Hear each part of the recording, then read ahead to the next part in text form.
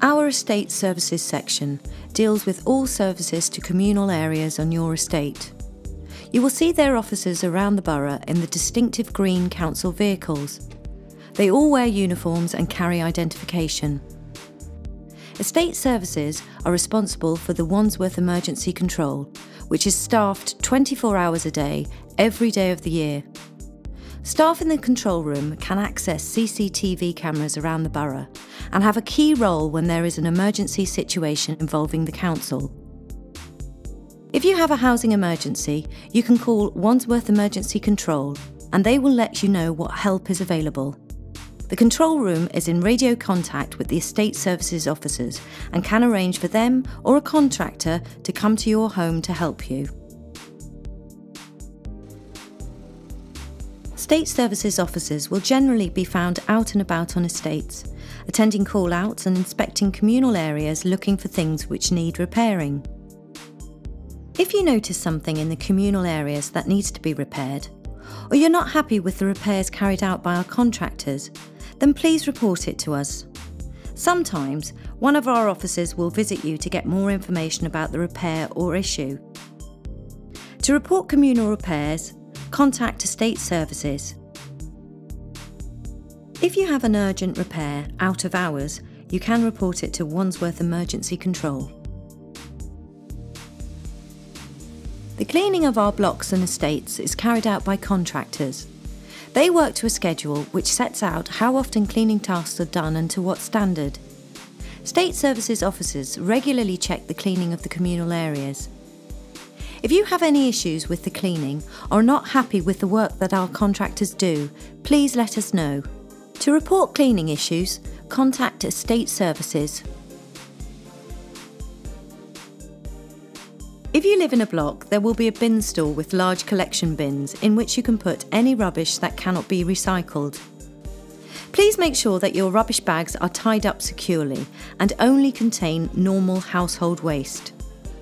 You shouldn't put garden or DIY waste, liquids, electrical appliances or hazardous materials into your rubbish bags. Some blocks have refuse chutes on each landing, leading to the bin chamber.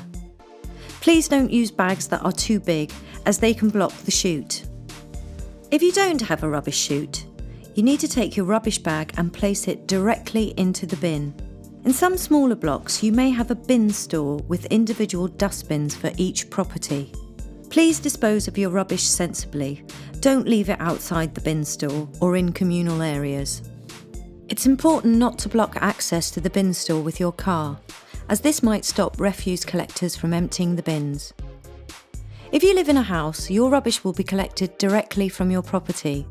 On collection day, you need to leave your non-recyclable rubbish in strong refuse sacks at the front of your house or in the dustbin by 6 o'clock in the morning. If you have large items which you need to get rid of, you can take these free of charge to the refuse and recycling centres. Or for a fee, the Waste Management Service will come and collect the items. For issues and inquiries about refuse collection or to book a bulky waste collection, contact the Waste Management Service. For any issues about bin stores or refuse chutes, contact our Estate Services section. We encourage everyone to recycle as much of their waste as possible. We have placed wheeled recycling banks on most of our estates. You can also find recycling banks at other locations such as car parks, schools and supermarkets throughout the borough. We empty all these banks regularly. If you live in a home where your rubbish is collected directly from your property, then you can use our Orange Sack recycling service. You can put all your recycling into the orange sacks and then put them out with your non-recyclable rubbish by 6 AM on your collection day. We will deliver orange sacks to you once every 3 months. But if you need more, you can collect them from a local library or the Waste Management Service at the Town Hall. Items that you can recycle from home are glass bottles and jars, paper and card, plastic bottles, drinks cans, food tins, aerosols and food and drink cartons.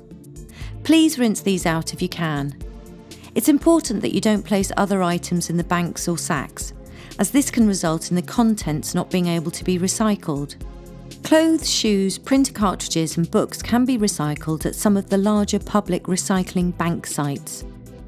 For issues or inquiries about recycling, contact the Waste Management Service.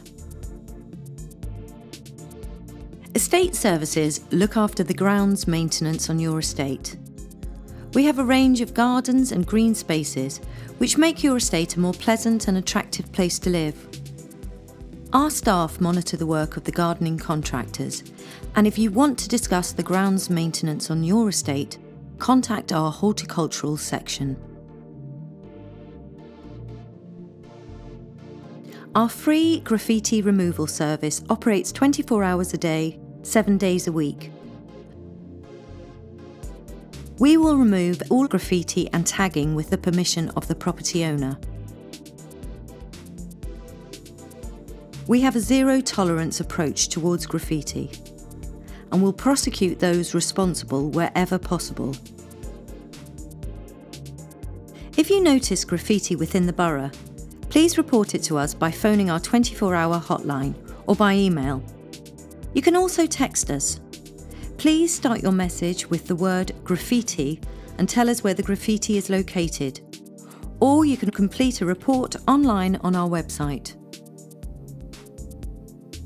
The Council aims to provide safe, physically challenging, educational and stimulating play for children of all ages and abilities. We have playgrounds on most estates, and these are open for all children to play in.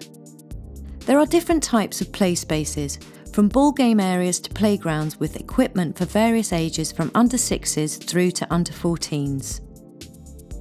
Estate services staff make health and safety checks on the playgrounds and will report broken equipment such as swings and make sure they get fixed.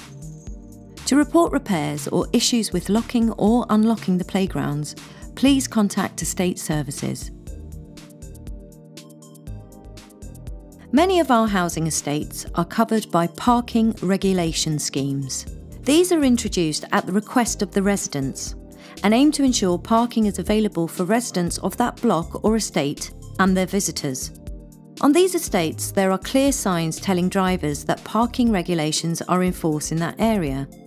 In order to park there, your vehicle must display a valid visitor or resident parking permit and a current road tax disc. If these are not on display in the windscreen, then the vehicle will be clamped or towed away. This also applies to the vehicles of anyone visiting you, so you need to give your visitor's permit to any of your guests to use while they are parked on the estate. It's very easy to apply for a parking permit. You need to fill in an application form and provide ID showing your name and address, such as your driving licence or your tenancy agreement. For a residence permit, you will also need to provide your vehicle registration document, and this needs to show your current address. To obtain an application form or make an inquiry about parking on your estate, contact your estate manager. We have some garages and store sheds which we rent out to residents. If you want to rent a garage or a store shed, contact our non-residential team. You will be asked to complete an application form, and if there are no garages or store sheds available immediately, we will put your name on a waiting list. Before being handed the keys, you'll need to sign a legal tenancy agreement for the rental of the garage or store shed.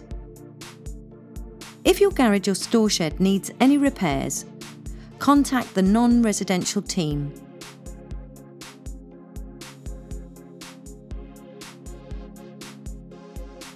From time to time, we carry out major works to your block or estate to keep it in a good state of repair.